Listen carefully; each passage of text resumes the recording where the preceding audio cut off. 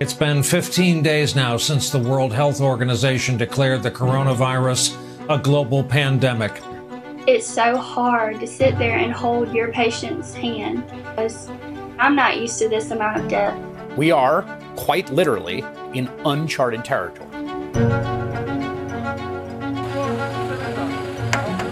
How bad is the pandemic going to be? Food shopping is allowed, but the queues are often long, and few here keep their distance. The standstill will likely ruin many businesses in South Africa. But fear of the uncontrolled spread of the virus is even greater, because it could spell the collapse of the country's already stretched health service. Please note, we are nowhere near the projected peak of this illness, and our trend line is heading straight up. And I have to warn you that in the coming few weeks, the daily death toll will inevitably rise into the many hundreds. Now, it's vital when that happens. As a nation, we have to hold our nerve, protect each other, because our individual actions will save lives. COVID-19. COVID-19. Coronavirus. Coronavirus. Coronavirus. Coronavirus. Coronavirus. COVID-19 has a coronavirus. COVID-19. COVID-19. We need to urgently and dramatically escalate our response. This is not a joke. This is not a joke at all. I've never seen so much fear in either the faces of the patients or the healthcare workers. The next few days are crucial.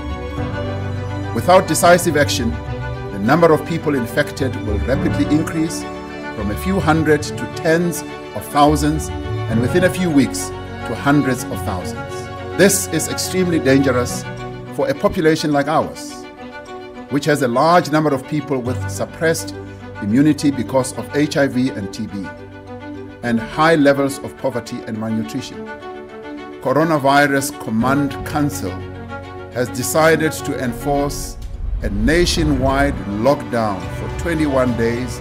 This is a decisive measure to save lives of South Africans from infection and save the lives of hundreds of thousands of our people.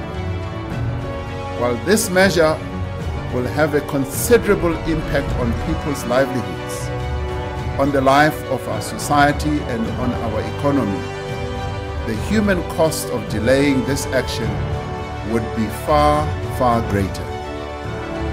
The nationwide lockdown will be enacted in terms of the Disaster Management Act and will entail the following. From midnight on Thursday, 26th March. I mean, there is nothing ever had the sole attention of the entire globe at one time. And Jesus said to the disciples, come aside by yourself to a deserted place and rest a while. I've never ever heard the birds sing so clearly. I have never ever experienced such absolute vrede in my life. God has got our attention. Our God is a good God. He doesn't allow a little child to run across the road so that a drunken driver can knock the child down in order to get the attention of the drunken driver. Not the Jesus I serve. However, he uses the things of the world to his advantage always. All things work together for the good of those who love the Lord and are called according to his purposes. So I've been called to his purposes, so have you. Now, I want to say to the people, keep on praying. This virus is going to end. And when it ends, there is going to be a revival that's going to hit this country like it's never ever been seen before in the history of South Africa. Bibles in America are being sold out. Why? Because people realize God doesn't intervene, we're done. But the good news is God is going to intervene. So what we need to do is we need to prepare ourselves. We need to give the Lord the first fruit of the day.